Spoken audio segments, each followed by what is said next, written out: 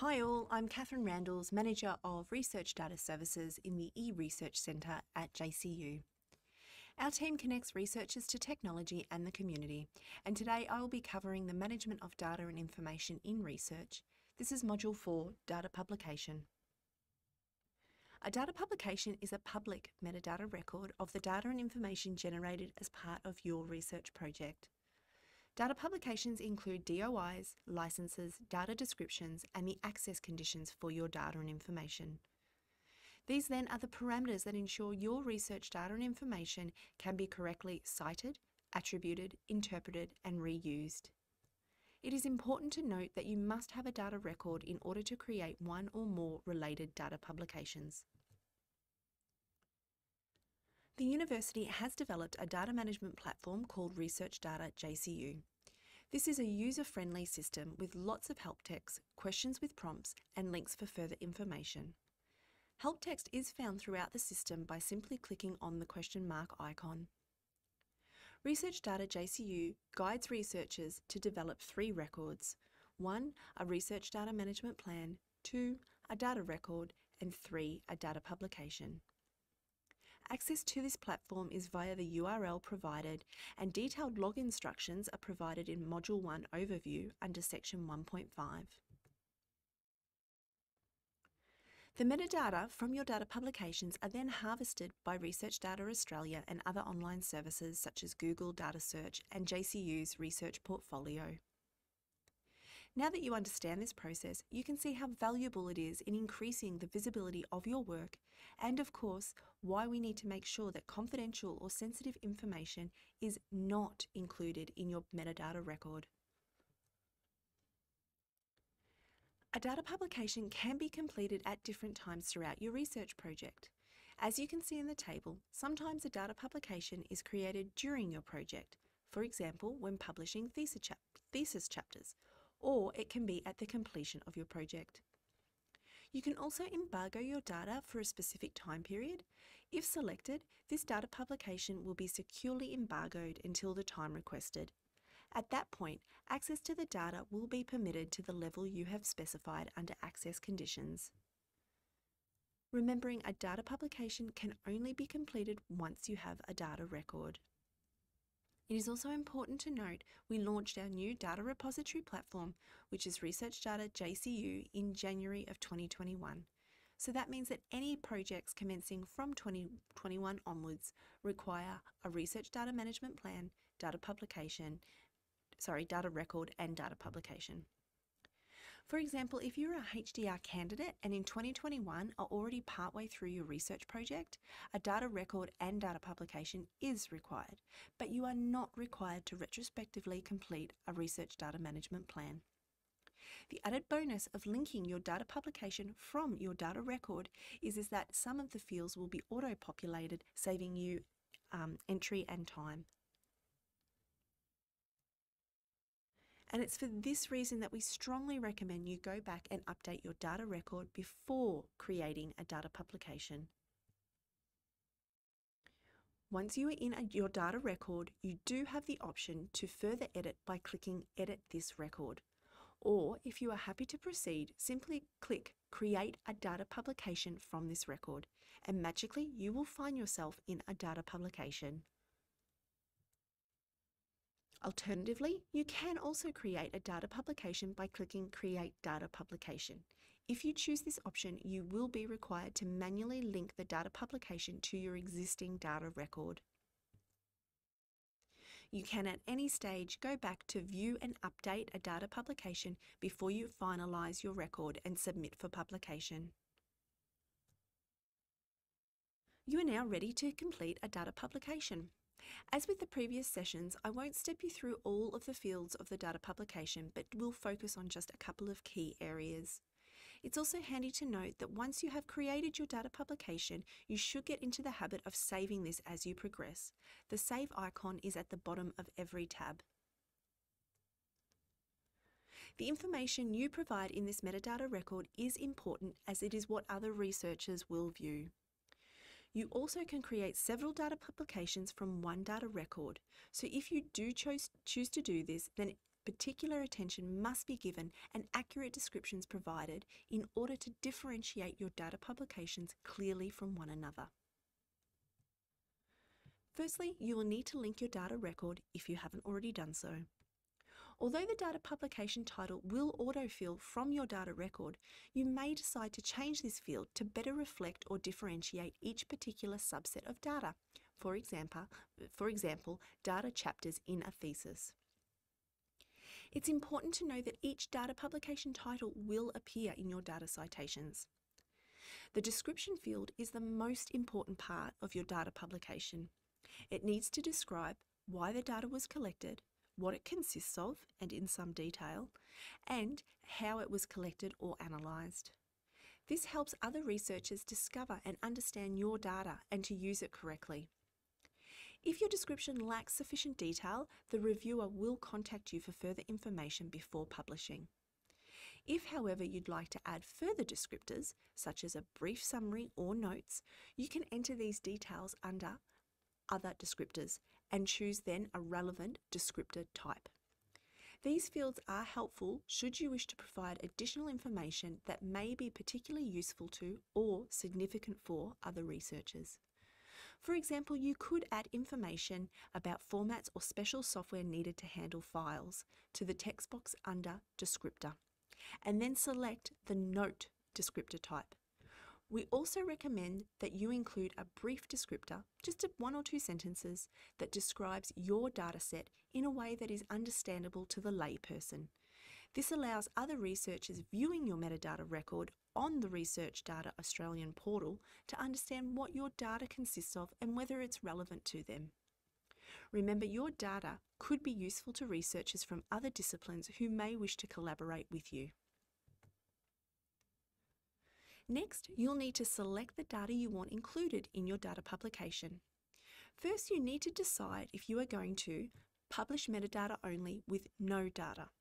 So this is really just a public-facing record which includes an overarching summary of your data to provide context for other researchers about your project and specifically the research data and information that supports your research outcome.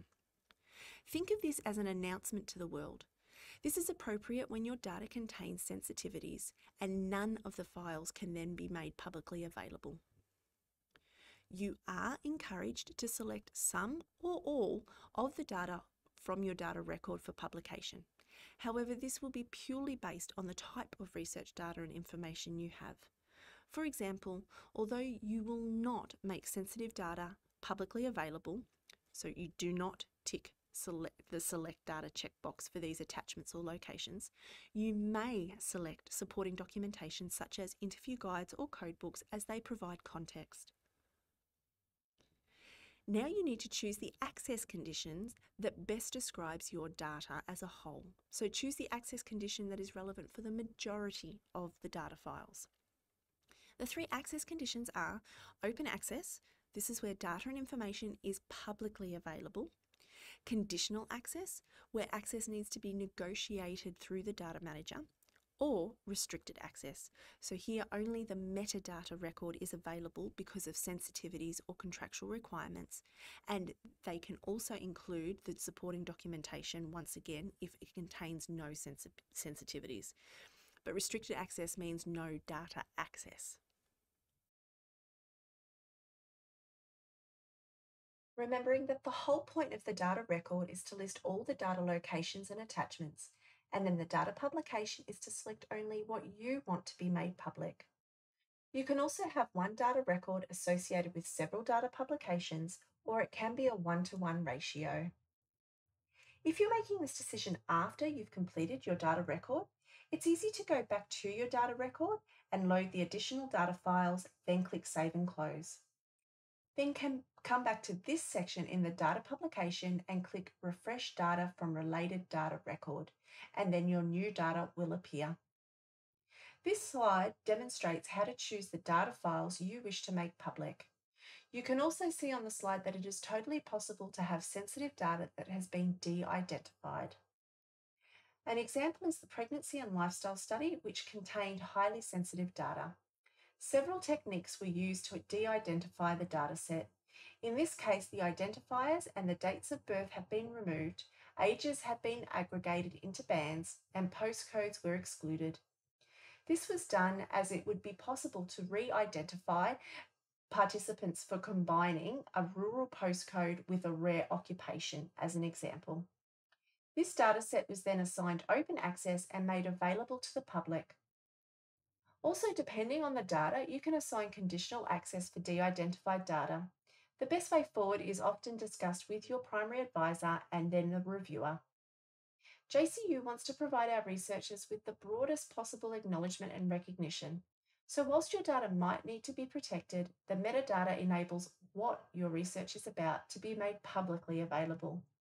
So just to recap, the system has been designed so that only the data, either the attachments or links, you have selected will be made visible to the public and available for download.